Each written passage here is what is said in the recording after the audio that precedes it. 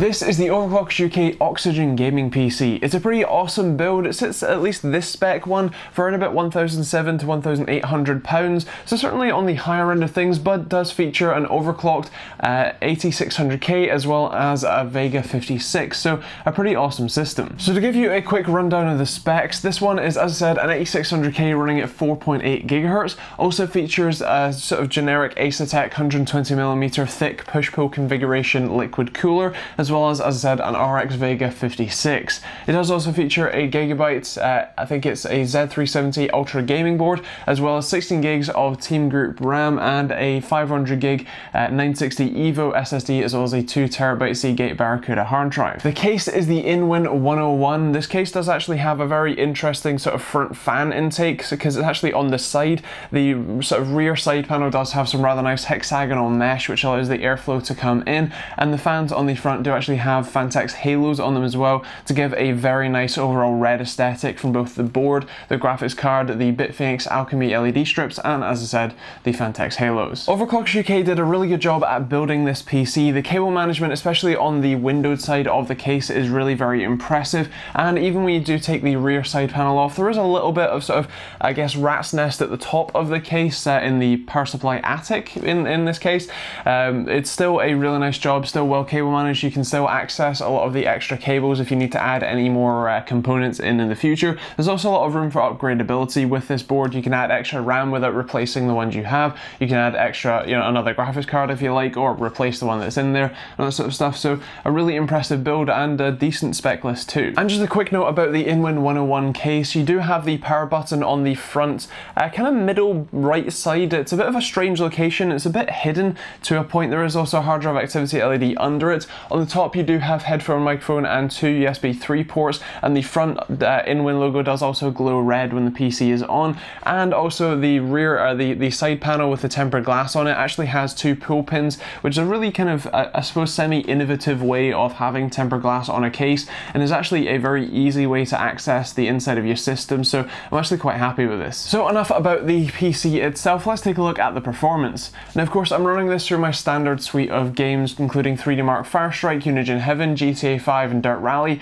I would have included Doom in here, but there's currently an issue with it where it just will not start, it just goes straight to not responding, and I've actually had this issue not with just this PC but also with an MSI laptop that I'm trying to review at the same time as well. So with that said, I will try and hopefully resolve those issues, but for the time being Doom won't be included.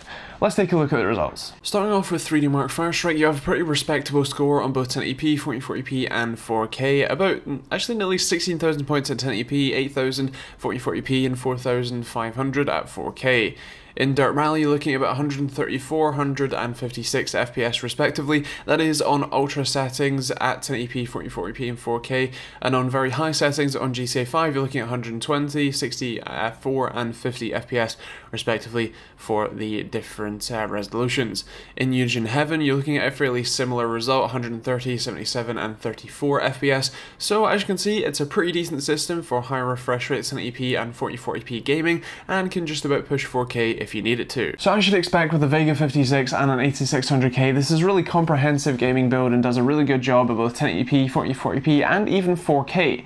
Now of course this is a stock Vega 56, so if you do want to push the overclock a little bit, you can do, and get a little bit closer to Vega 64 performance as well. I would mention on the temperature side of things, the CPU is running at about 75 degrees with this cooler, and the card was actually running at about 78 degrees, so not too hot, especially for a reference Vega card. I would however mention that the system was pretty loud. I don't know whether this is specifically just because of the graphics card and its blower style design, or whether it's because of the sort of side facing fans or anything in between, but I just want to mention that the system was fairly loud under use. But otherwise this is a pretty awesome build. They've done a good job at picking the spec for this one and actually building the system, and obviously cable management is a decent enough job too. I would mention that you can customize all of these parts on Overclockers UK's website, so the base configuration that you see for for this this system is I think £1,200 give or take, and has either a smaller, or I think it's a non-M.2 SSD and no hard drive, and a 580 as opposed to a Vega 56. Of course you can customize this, so you could throw in a 1070 Ti instead, or even a 1080 if you wanted to get a little bit extra performance. So really it's kind of up to you how you want to fully configure this system, but in this specification, this video shows how it performs and all this sort of stuff. Moving on to the scoring for me, this is going to be a 4.5 value for money. I think it's a 4.5 for performance with a 4 for functionality and a 4.5 for styling, with I think a 4.5 for the TechteamGB score and a gold award.